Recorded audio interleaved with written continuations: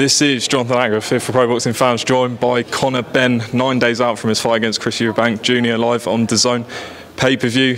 Conor, happy birthday for yesterday. I'm guessing the celebrations are on hold. Yeah, definitely. Got to get the fight away first.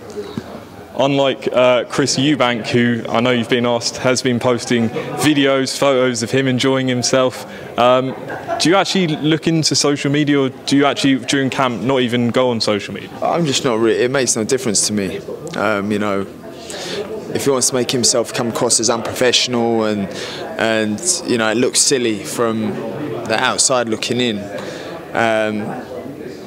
you know, then so be it if that's the way you want to be portrayed. You know, but with his dad coming out saying, I'm worried about my son's health, and then he's out posting eating burgers, it's just like, mate, you lot have just mugged yourself right off, haven't you? You've said in the past you learn and take something from every fight you've been in. So going back to your last fight, Van Heerden, I know only went 2 rounds. What did you learn? First southpaw, you got him out of there quickly, but what did you take from that and heading into this fight? I'd done what I wanted to do, you know. I went in there and done what I wanted to do, and you know, I wanted to come in there and impose straight away, and that's what exactly what I've done. In terms of fights you've learnt from throughout your career, heading into the biggest fight of your career to date, what would you say is the one fight maybe you've learnt the most in? Man, I learn something new every camp. I can't say specifically say fight.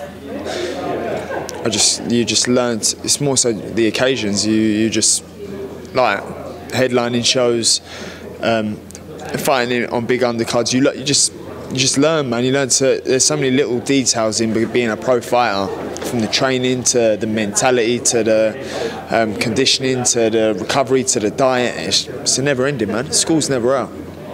Obviously, people will look at this fight and say 2 sons of legends who've come together now are fighting for this. Obviously, I guess you can relate to him and the start of the career, the pressure you're under and things like that. How would you say the image of you has changed going into this fight from where it was maybe 4 or 5 years ago to how you're being perceived now by the public? My work ethic and hard work is clear to see.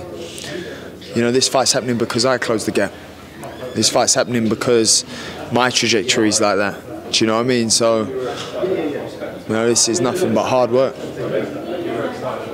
Moving up to middleweight, people have questions whether, you know, you'll be affected by the move up. You have been sparring a lot of like Cash and sort of Linus Adofia, I believe. How have you found that sparring? What's been the most enjoyable part of camp? Not the sparring with Felix, that's for sure. That ain't been enjoyable. But yeah, Felix is a powerful fighter, man.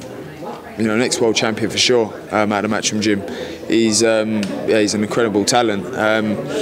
So yeah, doing rounds with him, it's hard, but you know, it's good. It's what I need. You know, sparring Linus, Brad Pauls. You know, been doing 12 fours with, you know, 3 different middleweights, 2 middleweights, 1 in, 1 out, 1 in, 1 out. So, you know, I leave no stone unturned every camp.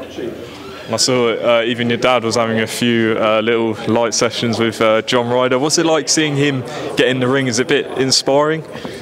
He moves the same. You got to remember, he's just my dad, man. He's not Nigel Benn to me. He's just my dad to me, and that's the way I see my dad. But has it been good to have him in camp for this one? I know he went to the Isle of Wight as well. Yeah, it's a reminder to me. He's a reminder to me of the blood I've running through my veins. He's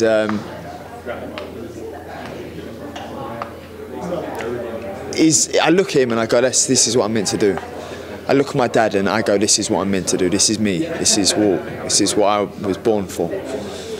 In that face-off thing, I believe I took a line from there where you said about him being out of his father's shadow, and you kind of questioned that. Do you believe he has managed to get out of his father's shadow? I don't think so.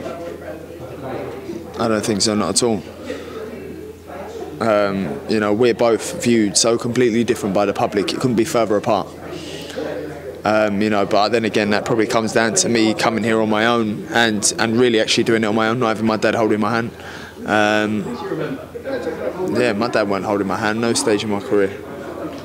He said during the Make the Days Count documentary that he believes you'll fold under the pressure. How do you think you will prepare yourself for the occasion, first pay-per-view? Does the fact that you've headlined before prepare you for it, or does it not even matter? It's all bollocks, mate. I go in there and I'm having a fight. You know, it's maybe because he folded under pressure. Maybe because you can't. Maybe he's saying, "Oh yeah, you know, you're not ready because I've gone into fights that I thought I didn't know how they were going to go." That's him. You know, that's why he is the way he is. He's. I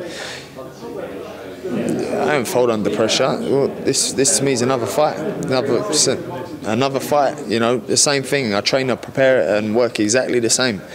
You know, it might as well be Spence, or it could be. It could be Virgil Ortiz, it could be Van Herden Algieri. You know, I prepare exactly the same. You know, the occasions don't get to me. Early on in my career, it was so daunting and scary.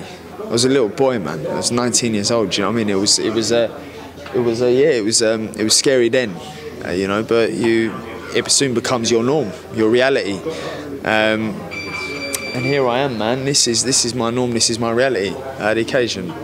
No, he's another man I've got to go in there and beat up. And just stylistically, what do you think he does well in there going into this fight?